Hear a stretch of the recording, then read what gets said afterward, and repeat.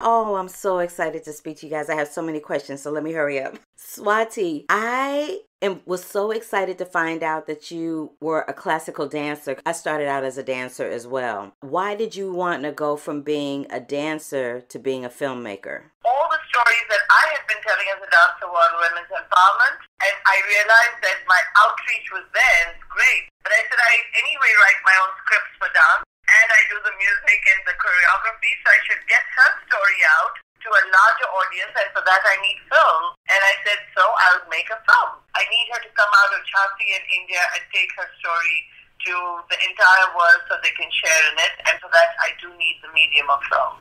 So as a classical Indian dancer, most of them sing, they write poetry, and they write their own scripts, and they do make short films, even to back up as they're performing on the temples, and do that as lecture demonstrations, which I've been doing for years at the Metropolitan Museum in New York, at Lincoln Center, Symphony Space, and the Brooklyn Museum. You guys are a mother and daughter team, and mothers and daughters, as I very well know, have a very special relationship. My mama lives with me. Oh, lovely, and my mother lives with me. Okay, so y'all know. So how challenging was it for you guys to work together? It actually ended up working well, and because we had worked on these scripts together, she brought the historical facts to it, and I kind of brought the modern take on what contemporary stories and how they are told. So we were able to spend a lot of time thrashing out exactly how this movie was going to be.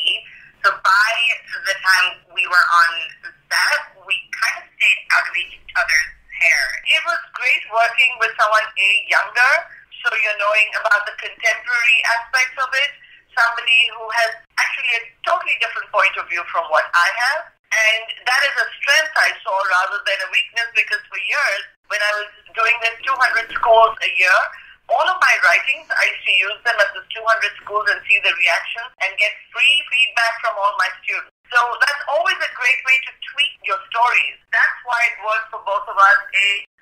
There's a trust factor, mother-daughter, that I'm looking out for her, she's looking out for me. We're able to not be sensitive, to taking anything in the wrong way. And it's a team effort where I said I am using the best of my strengths around me, and I would definitely want to make full use of Devika, not just as an actor, but put in the input of good writing or humor into parts of it, where I'm going OCD and telling her, no, let's just stay with the facts. Let's just do history. And we also had a lot of time to really talk about these themes as well. So I was, how about we did X, Y, Z? And she would say, absolutely not, no. And then I would try again tomorrow and the day after and the day after, until we finally settled on a version of it that we both liked. And we did argue. I mean, it was fun. We argued. Like, she'd say, I know how to write really well. And I said, I didn't hire a stunt actress. I said, just do your job. And then she's like, no, but everyone tells me I write well. I said, my insurance doesn't cover it. And of course, by the time I was on the set, and she kicked her horse and ran and galloped and said, oh my God, I'm so sorry. I was like, I saw what you did. I said, just, don't try it again. So leave it there. I didn't do anything. Yes, you did. You did it 3 times. That right there is the mother-daughter thing right there. That is pure comedy. Oh my God, I really didn't mean it. The horse galloped. I said, I saw it on my monitor. You dug your ties into him. Y'all are killing me. Speaking of you riding, girl, there were a couple of times that your hands were not holding a rein or holding that horse. Your hands were holding some swords. That looked really difficult. I tell you, she still has all her teeth. I was very worried that her teeth would be yanked out.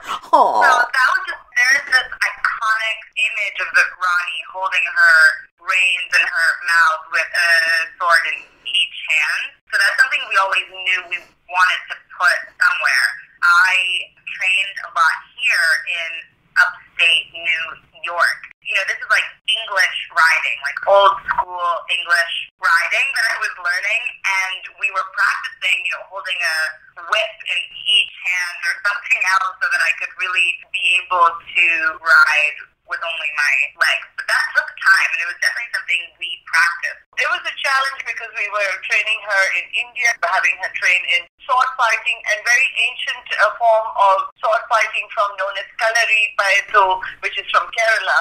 Honestly, I can say only because she happened to be part of the project and my daughter that I could get her out at 5 o'clock in the morning with the horses, because the horses cannot ride later. It's hot for them. This is the first time a feature film has been released on Harriet Tubman, right? Wow. Everybody is very excited about it just for that reason.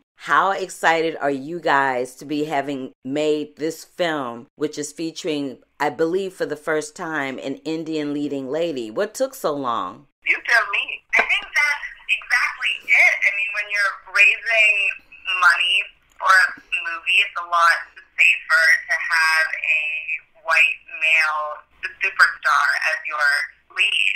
Oh, more likely.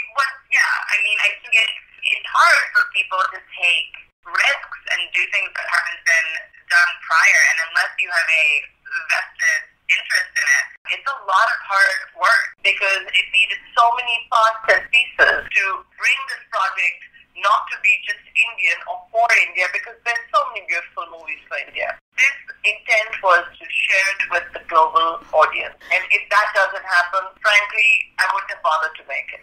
Well, as a fellow woman of color, I wholeheartedly appreciate the fact that you did this film, and thank you both for taking the time out of your day to speak with me. I know it was a bit of a challenge because of your schedule, but I do appreciate you taking the time. Thank you. Thank you so much. It was great. Very appreciative. Thank you.